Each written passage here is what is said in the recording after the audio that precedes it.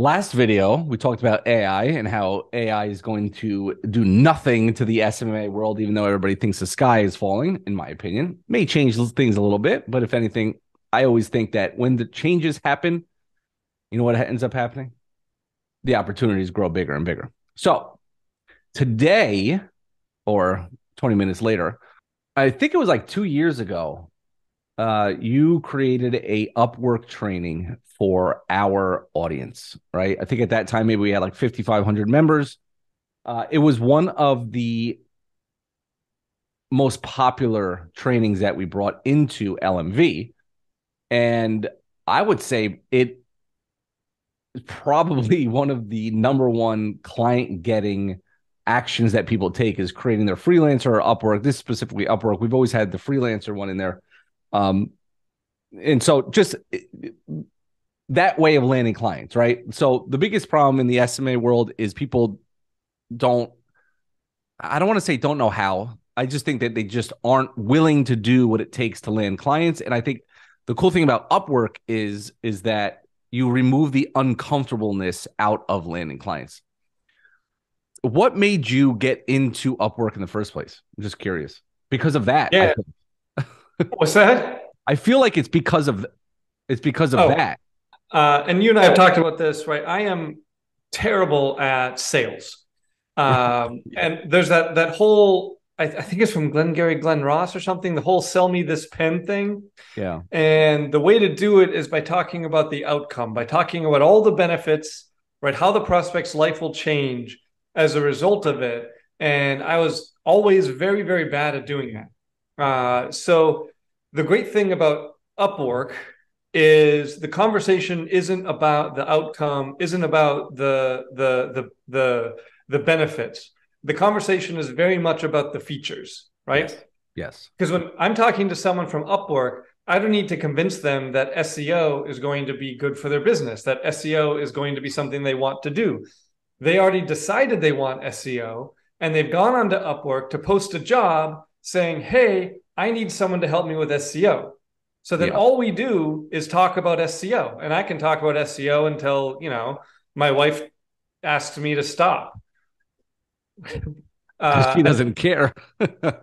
she really doesn't. And that's okay. So, I mean, that conversation, the sales conversation, and inside the program, I don't even use that language because it's so different. If you think about like a sales call, it's so different from that because we spend the whole time talking about here's our SEO process, here's what we do for SEO, here's how we identify keywords, here's how we rank things higher. There's no conversation that we have to have that is focused on the wonderful outcome they're going to have.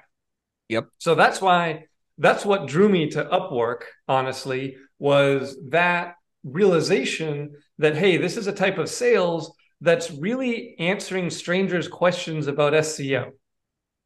Right. I mean, SEO or whatever other services, you're bidding on. Yeah, Essentially. absolutely.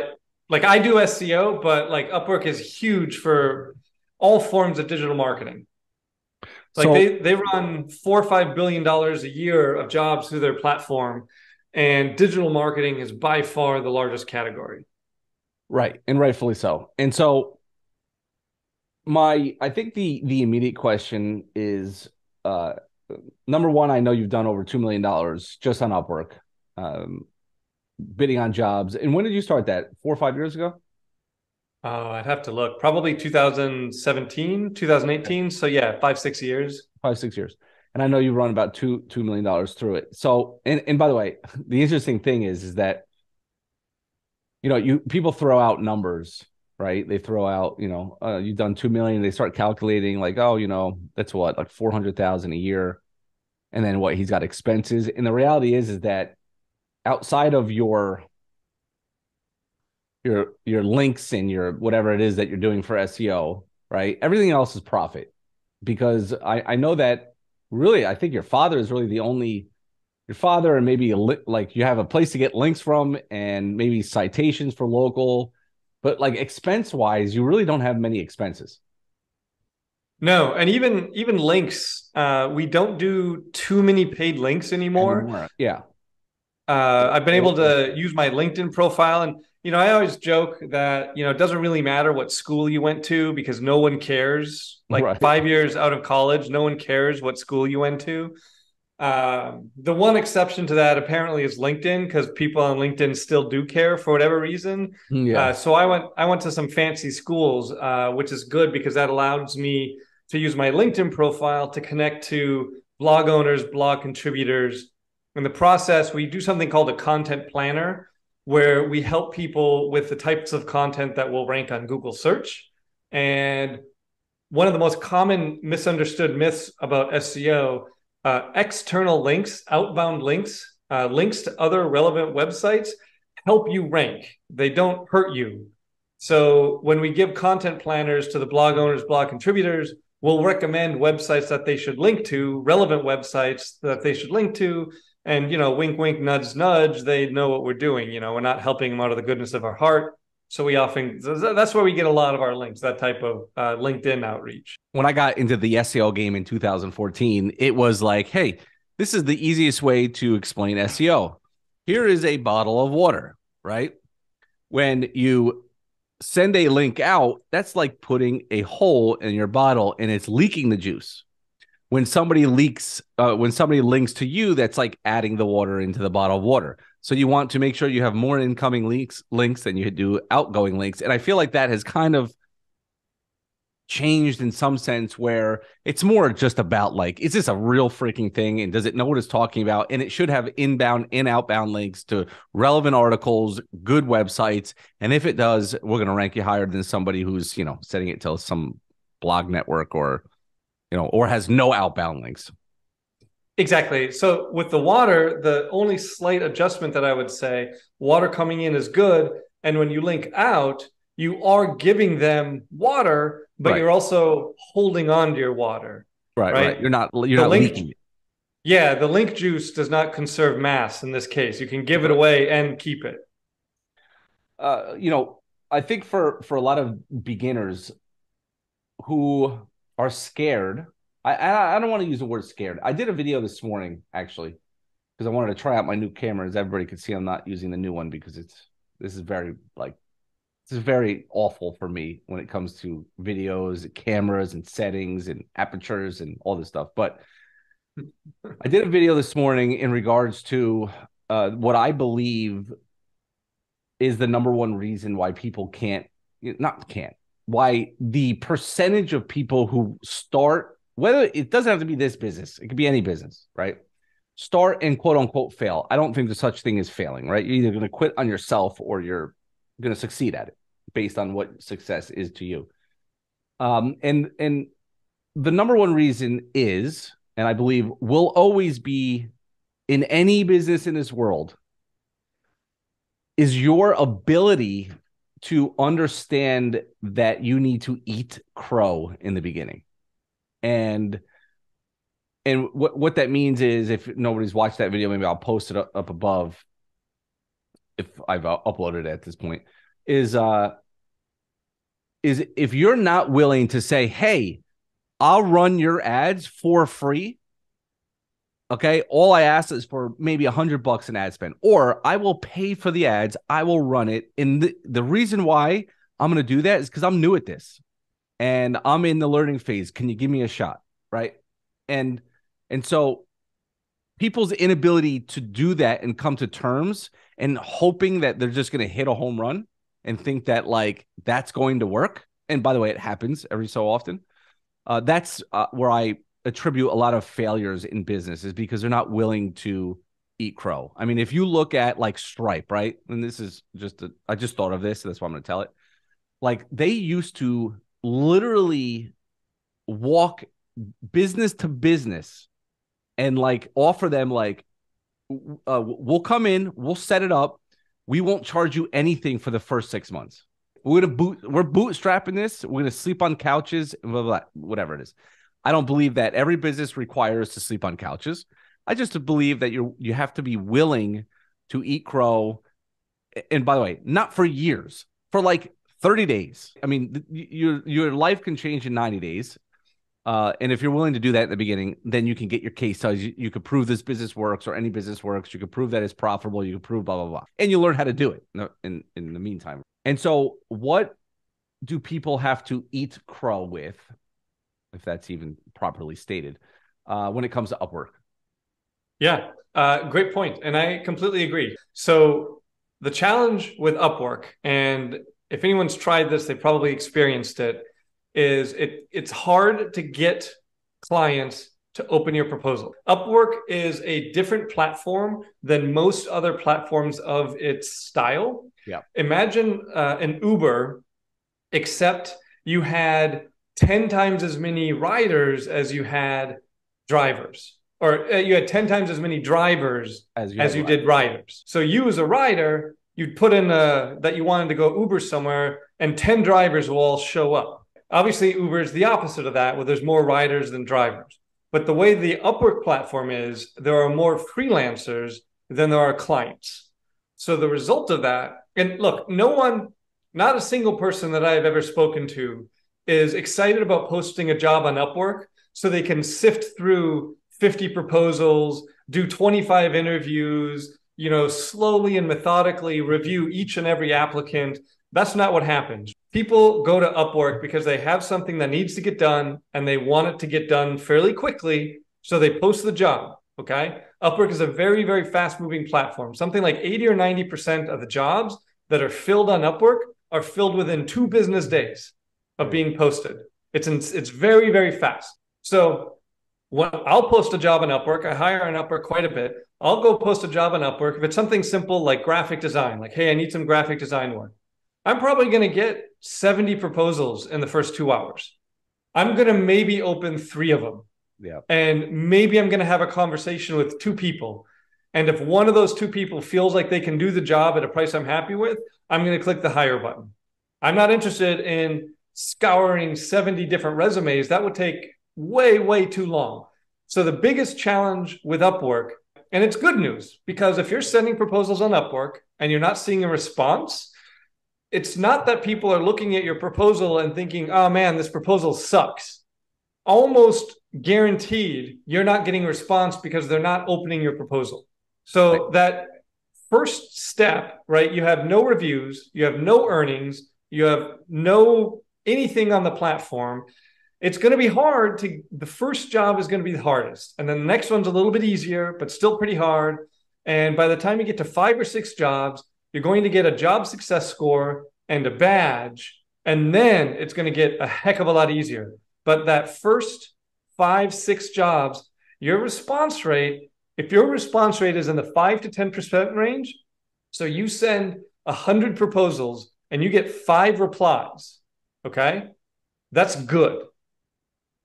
But once you get those first 5 or 6 jobs, man, your response rate, like my response rate right now, I don't apply to jobs as often as I do on Upwork, because if I spent a few days applying to jobs on Upwork consistently, my whole week is going to be full of calls with clients. Yeah.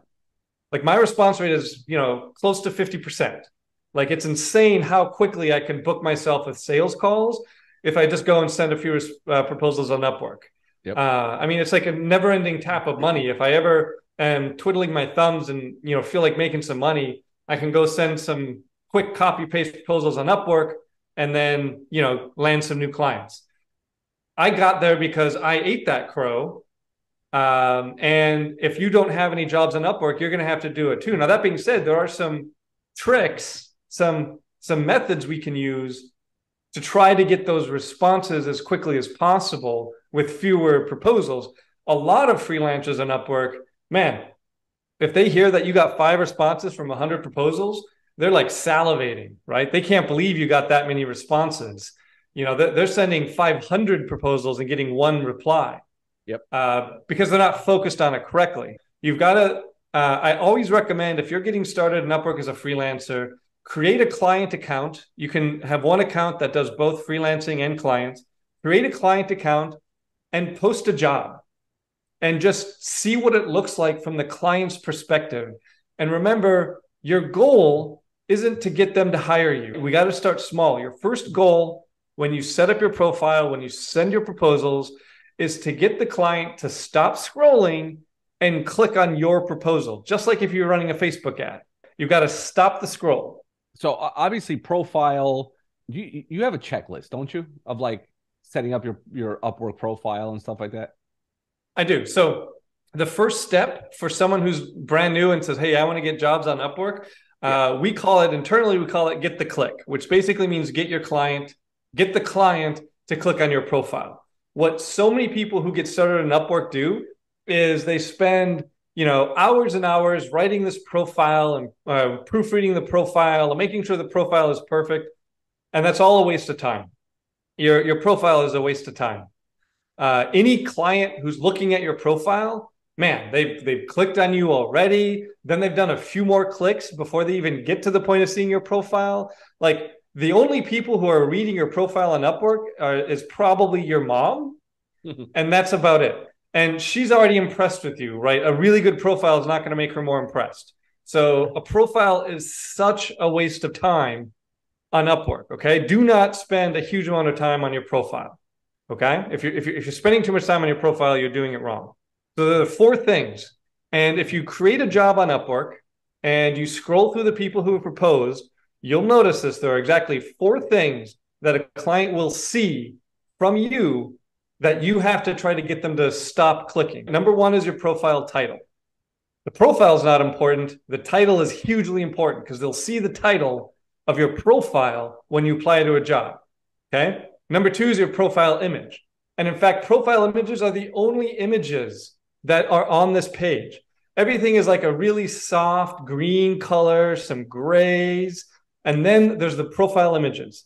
So a really fun way that you can get more response is by making your profile image to like go into a graphic design. First, I mean, it should be teeth and face, look straight at the camera, big smile, teeth and eyes. If you wear glasses, take them off because it's not as effective if you have glasses on. You got to let them see your eyes. Make sure it's well lit. You don't got to go crazy. You can go outside on a cloudy day and snap a quick shot, a plain background, nothing distracting. But then go into a graphic design tool, something like Canva. Canva's free, and just put a little red circle around the profile image. And that right there, because there's no red on the page, on the client-facing page. So put that little red circle. That'll get them to scroll down. They'll notice your image, and then they'll look at the rest of it. Just something simple like that. Okay, number 3, we call it the intro hook. The intro hook is the first 240 characters of your cover letter. It is not your profile. It's the first 240 characters of your cover letter that's shown as a preview, similar to an email preview or text message preview that you see on your phone. Okay. So you have 240 characters to get this client to want to read the rest, okay?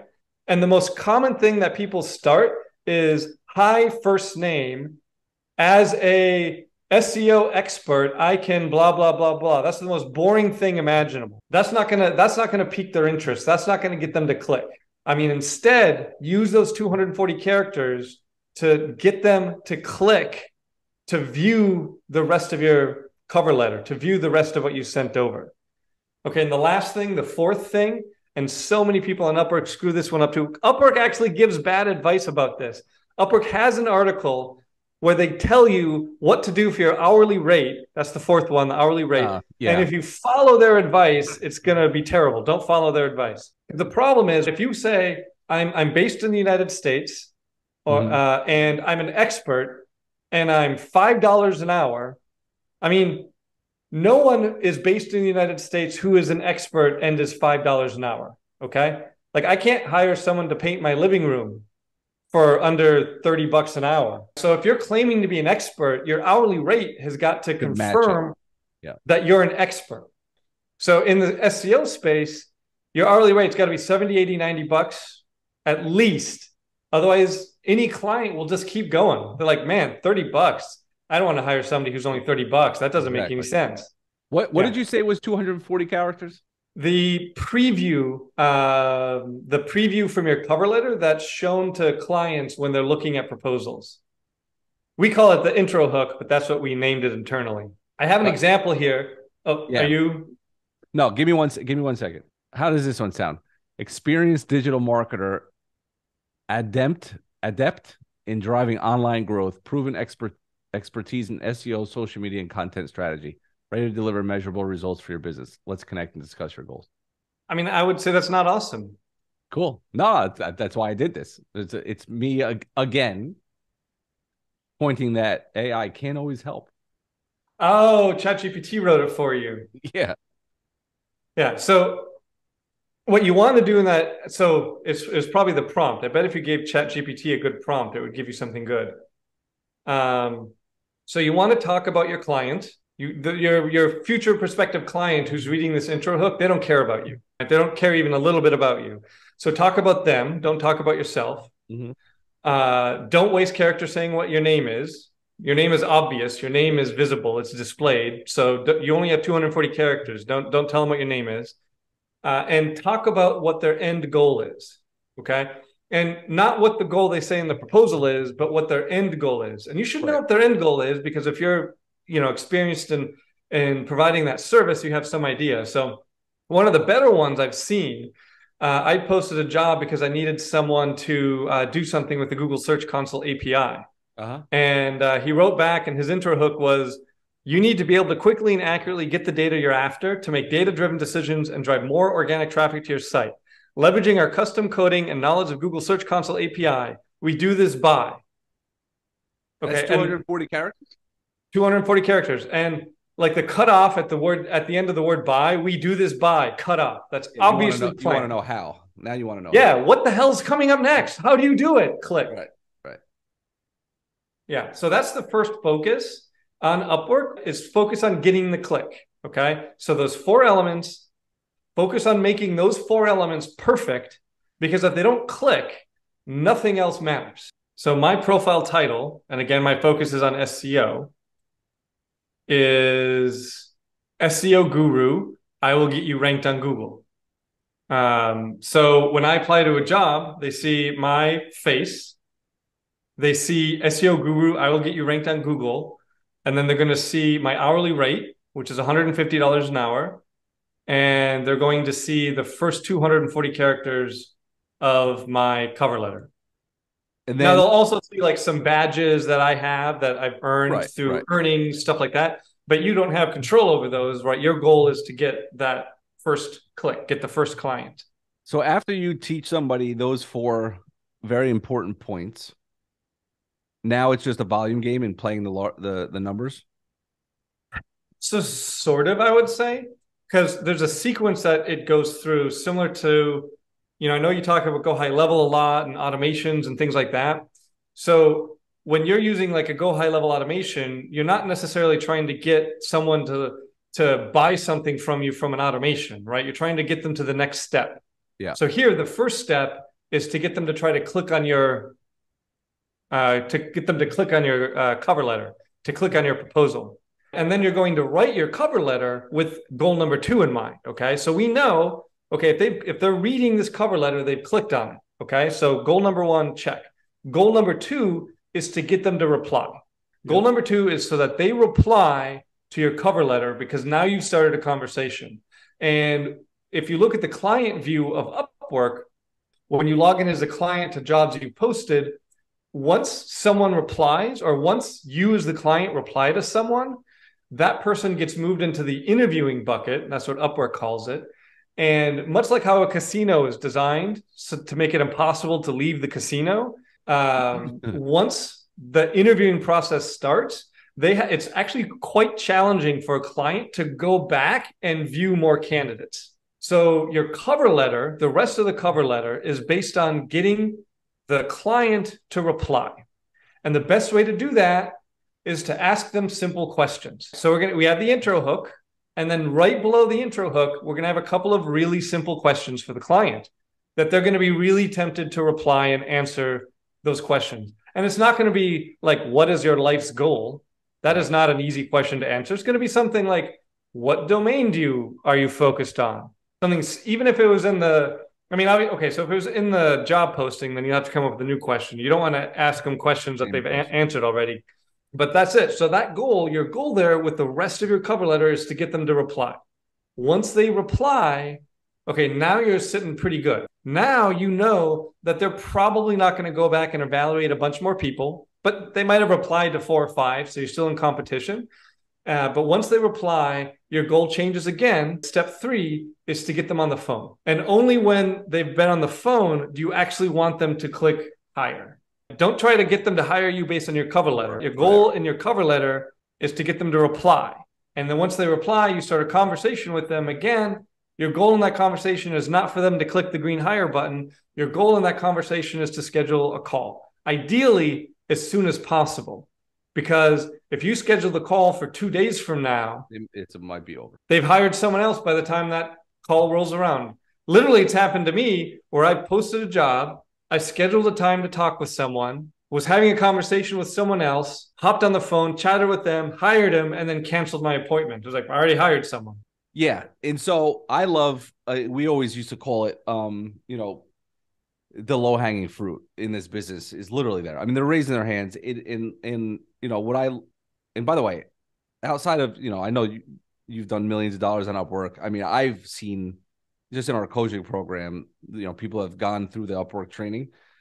I mean, they have the amount, the case studies in money that I've seen people land with. What does Jason call it under our prospecting? I always forget. Computers reach. Right. And it was freelancer before. I feel like freelancer was bigger at some point, and then it was like Guru became or something. I don't remember. But either way, bottom line is that you want to start a business, go where they're raising their hands, eat crow for the first 30 days. I mean, listen, there's tips and tricks. Those 4 points are huge. I'll list them out and I'll post it in my free resources YouTube section. The steps of getting them to click, responding, getting them on a call as soon as humanly possible would be probably the next big thing that they need to do. And then it's got to be numbers, right? You can't what do you suggest? How many proposals a day do you suggest? Yeah. So I used to say that you want to target 5 a day, but I don't anymore. So what I say to do now, Upwork has an RSS feed. So get that feed set up. It will allow you to apply to relevant jobs moments after they were posted. Literally, you'll get an email with a link to the job posting. You tap the email, you copy paste your proposal. You can do it from the Upwork iOS app, copy paste your proposal, hit send, and then go back to whatever you're doing. My family and I, we were visiting Rome, and is it the Parthenon that's in Rome? And something like, so we're at the Parthenon, and the tour guide had to run off and use the restroom. So I pull up my phone. I had some emails from the RSS feed, applied to 3 jobs. One of them paid for the whole trip to Rome. So it doesn't. This is a lovely business, isn't it? Yeah, it doesn't take long to apply. Get the feed set up. Make sure it's not sending you like 100 jobs a day, because that's too many and you're going to start to ignore the emails. But get it to send like some reasonable, like 10, 20, 30 jobs a day. And when you get that email, don't ignore it. Just take the minute or so that it's going to take to tap the link, paste your proposal, hit send, and then go back to whatever you were doing. Yeah. Now, I forgot to mention, what are some of the biggest clients you've ever had that you got from Upwork? Black & Decker was one, right? Yeah, Stanley Black & Decker, which is hilarious, right? They needed help with SEO. Yeah. So that was one. Got them. We got Skillshare, got Adobe, and I was like, so for a lot of these big clients, for most of the big clients like this, you don't know who the client is until you hop on the phone. So I was doing some stuff on video, and I was watching a YouTube tutorial on using Adobe Premiere Pro, and then I got off of that, hop on a call about SEO, and the guys are like, "Hey, we're from Adobe," and I was like, "Oh, I was just watching a video tutorial on how to use Premiere Pro." That is so funny. That's so crazy. And so what was their budget for SEO for Stanley? So Stanley was in the low 5 figures. They needed to update a bunch of content and things like that. For a lot of these giant websites like this, you don't need a bunch of backlinks and whatnot, because the site is already crazy powerful. Yeah. You just need to, Yeah, fix all the content stuff. We had Skillshare. They were paying us low five figures, but they were paying us that on a monthly basis. That was cool. So yeah, like a lot of these bigger ones are in the low-ish five figures. And And one way now, that is that we've used total job? Is that like total job five figures, or you're talking about like monthly? monthly. Monthly, yeah. I think I remember you telling me exactly what it was, but yeah. Um, Yeah. how long did you have them for? So it depends on the different amounts for different ones. Like, so for these bigger clients, they're almost always, they have a set goal. Like they have a specific project that someone in the C-suite or lower has funded. So for Stanley, it was just like, hey, we need to update this content on these products. So it's a very fixed scope of work to do. Same for Skillshare. They said, hey, we have 9 months. Here are the goals. Here's our budget. It ended up being like over the 9 months, it was in the six figures, which was fun. So a lot of them have very like it's not like a local HVAC guy who is 2 grand a month forever. Like they Yeah, yeah, very specific goals, very specific scope of work that they want done. yeah. And budget, and they're not going to go over it. Yeah, Yeah. but always a good budget. Oh, It's yeah. yeah, that's awesome. So, and one of the things that I have always loved when it came to this business was this, and this is I'm going to end with this. Is that when you have the skills, the clients will come, right? You'll never be short of clients. Like you will never run out of money because you could just go on Upwork and put bids in and make yourself 100 grand with a snap of a finger, right? I mean, it could be 5 clients or 10 clients, whatever it might be. You could write yourself $100,000 check if you really wanted to. Okay. Yeah. It's like the One digital of my good agency. friends, one of my good friends, he was struggling to land clients. So I was just like, hey, come to Upwork. I'll help you one on one. I'll do everything with you and we'll make it happen. He founded a new business and the P&L for his first 12 months was like $130,000. Yeah. It's awesome. It's amazing, actually. The opportunities are endless. I'm going to end it with this. I'll put some Upwork secrets in the free resources. We'll see what Caleb is willing to do and give me. And outside of that, anything you need or want or need to know, comment down below, subscribe, turn the notifications on. See you guys later on the next one.